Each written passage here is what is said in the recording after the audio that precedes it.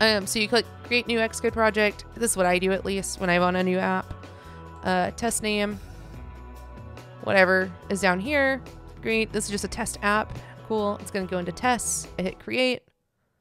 Great. We have this test name app in this content view, just as you would any other Swift UI app. The only reason I start with a Swift UI is so that I can get this main thing already set up correctly. And now from here, I hit file, new, which you can't see because it's off screen. And then there's an option for a package. So I also save it inside the test name, inside the same folder. Call it whatever you want, test kit. And we'll call it test name kit to keep up with this. Right, it's gonna go into test name. You don't have to add it to any projects right now, so then just hit create. So now we have this package here, and this is everything that would be inside here. So what is it? Views, business logic, anything like that, everything like that gets handled inside this package here. Now what I do is I hit close here, and I go and I open Finder. I go to the folder tests and go find the package you just made, drag and drop it in, and now you're able to develop it at the same time. The last thing you have to do is import the packages. I think you just need to import the packages that you need inside the project, right? I mean, I always do. So like we have this test name kit, right? This library and this target. So inside the project here, I click here, I import the kit, I hit add, and now it's done. So now we can do like, what is the source? What's the thing here? Cool, we have a public struct test name kit.text. So now we can call text import test name kit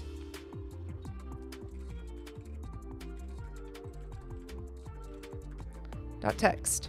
And there it is. And this is coming from the test name kit. From package.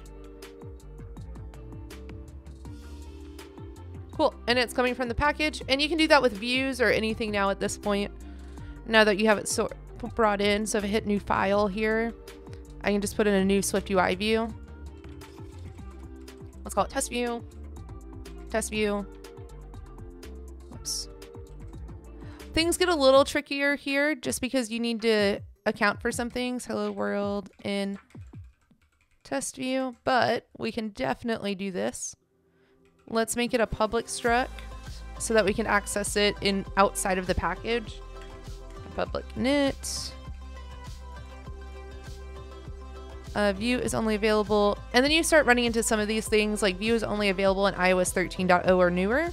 So what you can do from here to avoid this error is you go into your package file, right, where we manage dependencies, you manage what products you're making, your test targets, stuff like that. There is a platforms field. And then inside platforms, we can be specific and say, I want iOS, whatever version you want. I always say V16 because I like to target the newer stuff for this. And then this should go away. And we have one more issue, is that to be compatible with the view type, this also, since it's public, that also needs to be public.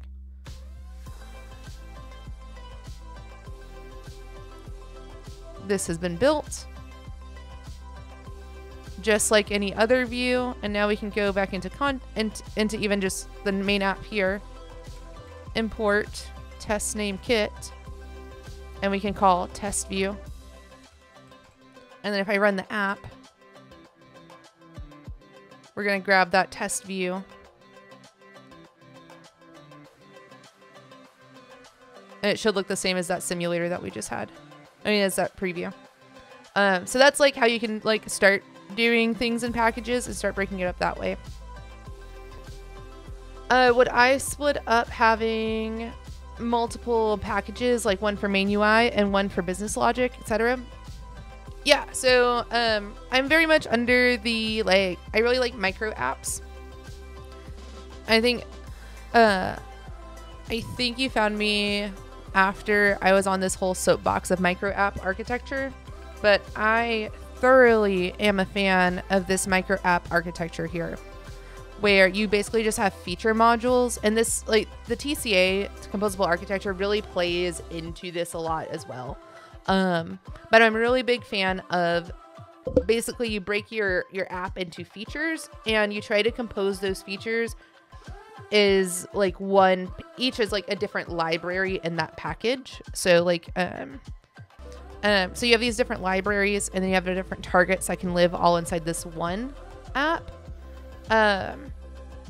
So I like having the same package, and it sounds like Duckface does too. I like having just one package for the entire project rather than having different packages. I would just have different libraries. So like test name kit is here. I would also then have like you could then have a different like, we could do like test name views, right? And inside here, whoops, no, don't go away. This like technically test view in my mind would go under test name views, and like the kit would be used for more of like models and stuff like that, like different things that would be that you'd want to share around the different library packages rather than like unique to test name view. And now it's going to cause the whole app to crash, but we can fix that and add in another library. Test name views.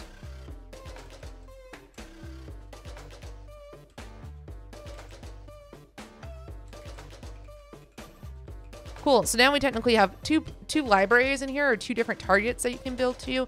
Test name kit, which has that string in it, and then test name views, which has this test view in it. Notice though that we can't find a test view in scope because we haven't imported the we haven't imported it. So I think, and you can see test name views aren't there because it's not added at this point. So we could go ahead and just add it here for ease. And then inside here now we can test name views. Content view can stay the same because it's the same. But we should be able to run it and see still the same thing. Test name views has the view, and then test name kit has like that weird string in it. This is definitely what I like as well. Like I like to break it up into like different feature sets in the package rather than like, here's a package for views, here's a package for all my business logic. I really like it to be as like modular and as small as possible, which sometimes gets me a lot of targets, but it totally like works at the end of the day, I think.